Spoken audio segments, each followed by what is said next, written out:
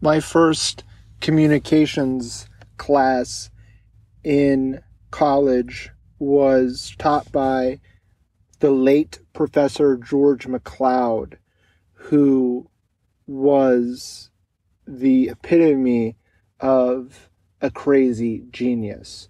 We all knew that he was extremely intelligent, full of knowledge and wisdom, but his hair was crazy, and so was his methods.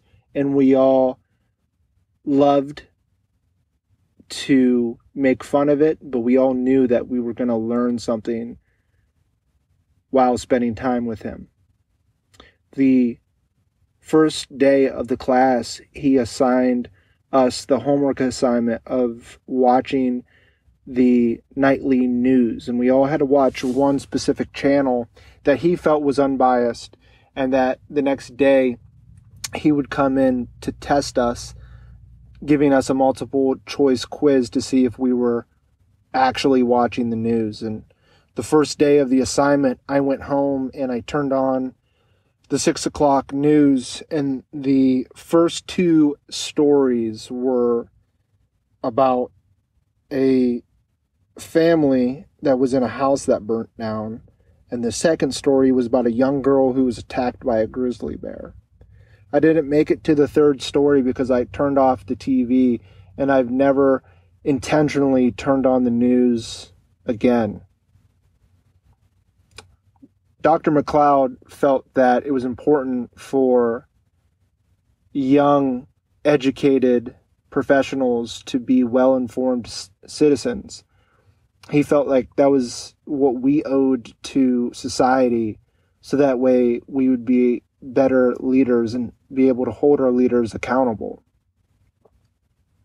And I know that the news isn't supposed to be sugar-coated, and I know it's not supposed to relay only the good things, but I realized as a communications professional, and I should explain that those who go to school for communications end up in one of two tracks, usually. One, they end up on the journalism route, or two, they end up on the marketing route. And what happens is, on the journalism front, whether it's radio, newspaper, or TV, what happens is that the journalism route uses information, we hope, to inform the public and hold our leaders accountable. But in order to make this profitable, they have to sell advertising space to people like me, marketers. And we've gotten to a place where we have over-indexed in the attention economy, where it's about clicks and it's about views and it's about viewership. So that way you could sell space in between the lines or in between commercial breaks. One of the best ways to captivate attention is to leverage humans' innate fight or flight systems, where we, at the most psychological and physiological levels, tune in to the things that threaten our very existence. And this is why the news over-indexes on the bad news. Well, the good news is that we don't have to rely on traditional forms of media any longer to reach massive amounts of people. The case study that comes to mind in the most recent weeks is John Krasinski, who's most recognized for being Jim from The Office, of starting his news channel, Some Good News, 4 weeks ago. And on March 25th, John started Good News, and 4 weeks later, he has 2.9 million subscribers and over 42 million views on his channel. Now, to give you some context on what that means, I think it would be appropriate to compare that to traditional news shows that have been operating for close to a decade now. I looked up the top 5 news channels, and luckily for me, to make the comparison easy, the top 5 shows, the top 5 news shows come from Fox News. Sean Hannity is number 1 overall, and his show combined with the 4 other top 5 shows on Fox News, they account for, when you look at the numbers, they provide the numbers quarterly. So the first quarter of 2020, which it was January through March, on average, the top 5 news shows reached 3.6 million views. Okay, so let's look at the numbers again. John Krasinski's Some Good News has reached over 42 million views in just under 30 days. And in the first 90 days, the number 1 show, Sean Hannity, reached 4.2 million views. So John Krasinski's YouTube channel has reached 10 times the amount of the number 1 news channel, Sean Hannity, in 1/3 of the time. And when you combine the top 5, right? So let's see. The top 5 combined is roughly 16 million views, and that was in 90 days. John Krasinski has almost doubled that in 30 days. Looking at the amount of employees, from what I can tell, John Krasinski is the only employee, and I use employee in air quotes. When I look at the number of average of cast members to produce Fox's top 5 news shows, I'm getting about 10 employees, and that's just employees on the set. That's not including it's not including the administrative employees who work at Fox News, who are in the marketing department, the HR department, the accounting department. We're just counting the members on the set. And when we were looking at the cost, in comparison, Some Good News, when I look at John Krasinski's setup, from his Facebook page banner, he's got 2 iPhone tripods. He's got an iPhone. He's got a MacBook Pro. He's got a normal office desk with 2 reams of paper that he puts his laptop on. And when you look at those numbers, I'm getting about anywhere from $2,000 to $3,000 in equipment for him to make his TV show.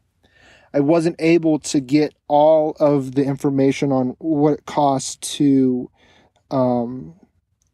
produce one of the top Fox News shows.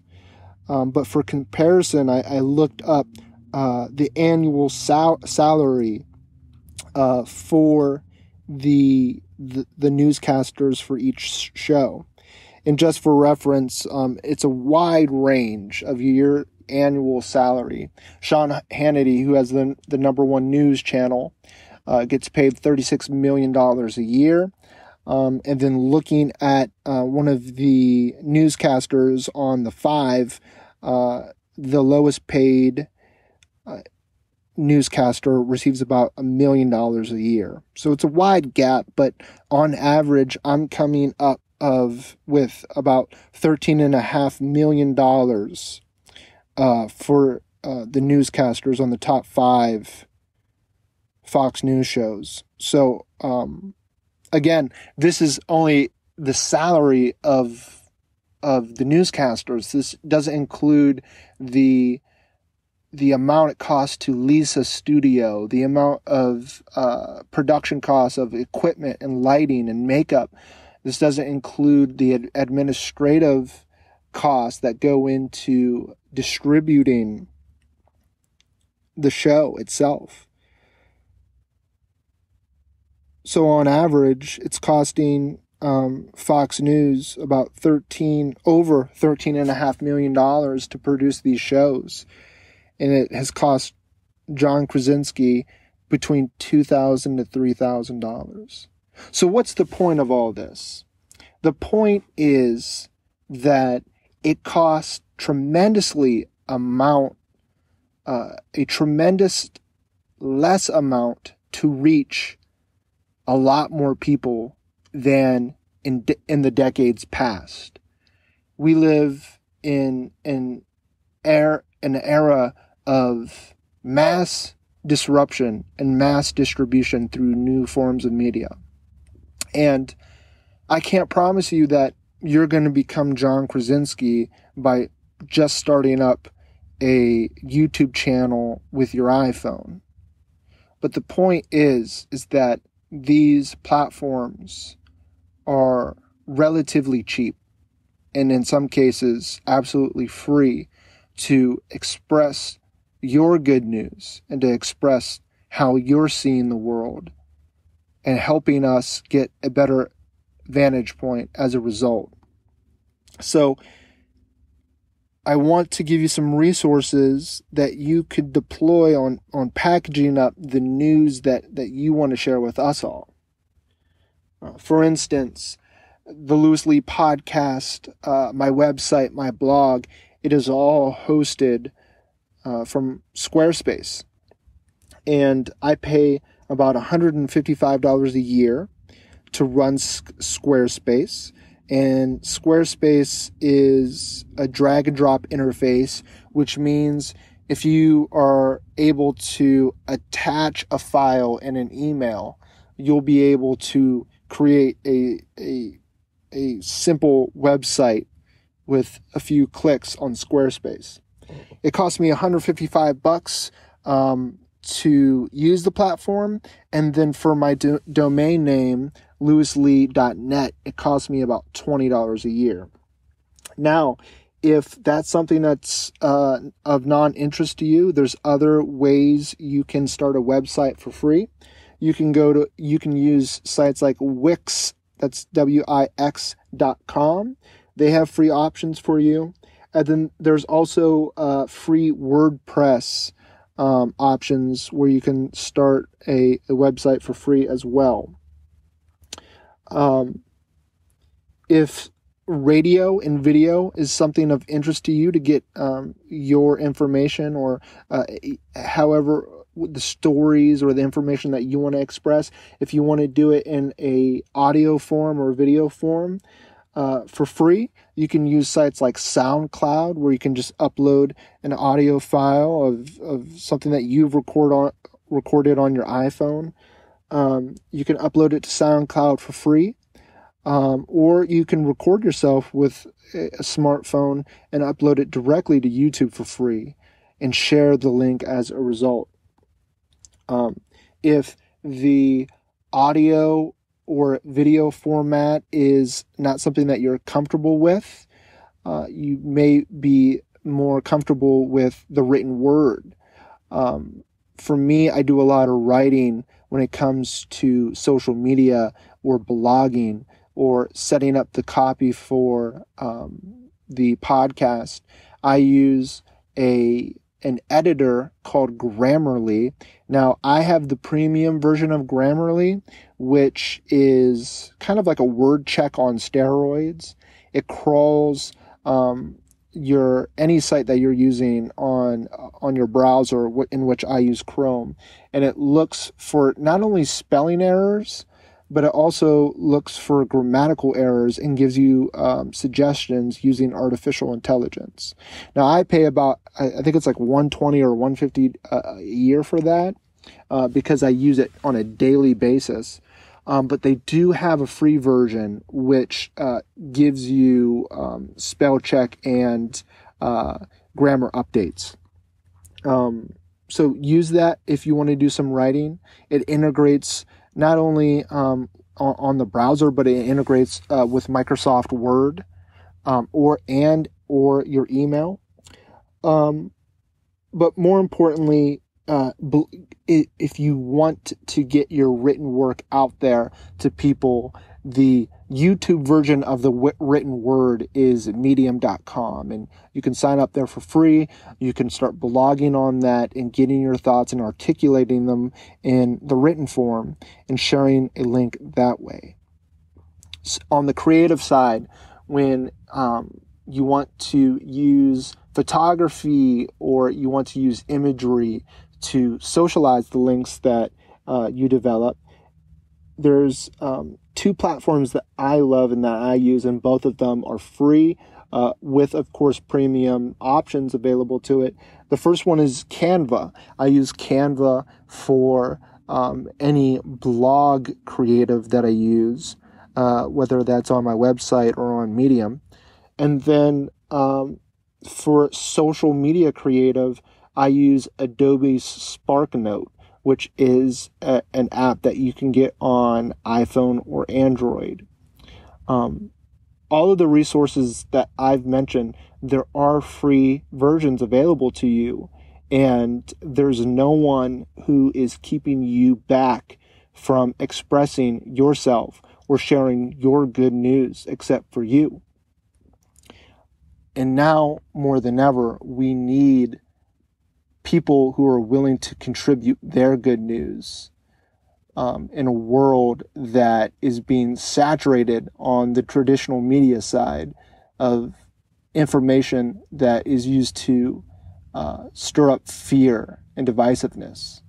It's very ironic that some of the most traditional media platforms who are spending the most money to use fear-mongering, and rightfully so. There is things to fear, but over-indexing on fear-mongering when we have resources at our hands with no gatekeepers to distribute not only the challenges that we face, but the opportunities that we all have to look forward to. The good news doesn't have to be dependent on Fox News or CNN News.